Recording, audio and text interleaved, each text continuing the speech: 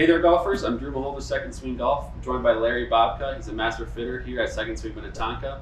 He's worked with some of the best players in the world, and so he's going to help me out with my chipping today. Of course, Larry probably knows better than anybody a few of the best chipping drills to do to improve your short game. And I need some practice with my short game. So Larry's here to give me some advice on the best ways to do that. So Larry, let's get started right away here. If you got a couple of drills, fire them at me because I am curious about any of these that will help me. Well, you know, everybody could use a little help with their chipping. Everybody wants to chip it close. You know, you hit a couple good shots on a long par 4, you're just off the green. There's nothing worse than chili dipping a chip and then knocking it on and all of a sudden missing a putt, and all of a sudden, instead of you're thinking about making 4, you end up making 5 or 6. You're not happy about that. Or hitting it close on a par 5 and hitting a terrible chip. So what I like to do is try to keep it simple, okay? I'm very fortunate to spend a lot of years with Phil Rogers, who was arguably one of the best short game guys ever. And he liked to keep it very simple, okay? So the closer you are to the green, the more you can use your putting stroke.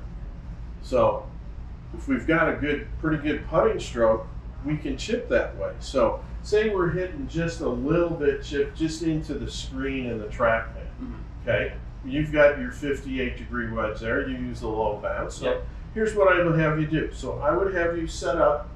Now you set up how, if you were going to just chip it right into the screen, right at the bottom of the screen, you show me how you hit this shot. Okay. I mean, yeah, because you're mentioning just use the putting stroke essentially, right? Yeah, but I want you to just hit it the way you hit it first. Okay. Yeah, the way you would do it. Okay, not bad. Sounded a little thin on the contact. So let's do this. So you go set yourself up again. Okay, like the open stance. So let's do this. Let's get a little bit closer to the ball. Let's raise that toe up. You know, there's part of the reason why we grind up where you've got to grind where the heel and toe has a lot of relief.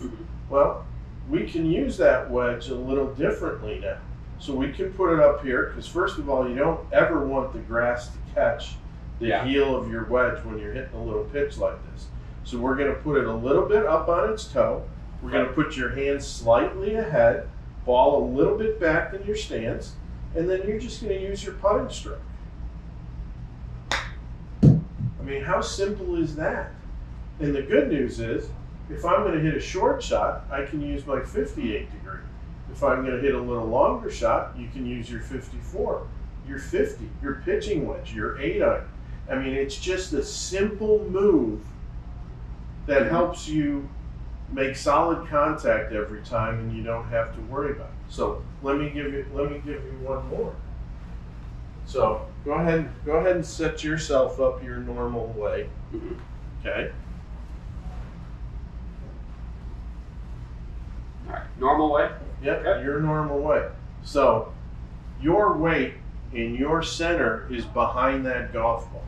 So you are kind of asking yourself to hit some bad shots on occasion. Because if you hang back a little bit, you could chili dip it. And then if you lean into it, you can really stick that blade in the ground. So just like putting, set yourself up, get about 70% of your weight on your left leg, and then just hit the pitch. Very easy to make solid contact. Sounds like it comes out of the sweet spot of the wedge. Yeah, it did. It did. So there you go. All right, well, that was just a couple pointers right there from Larry Bobka to help my chipping. I know that could be a big help to anybody out there who's watching this video. So Larry, thank you for that. I'm going to hopefully lower my scores with that one. You should.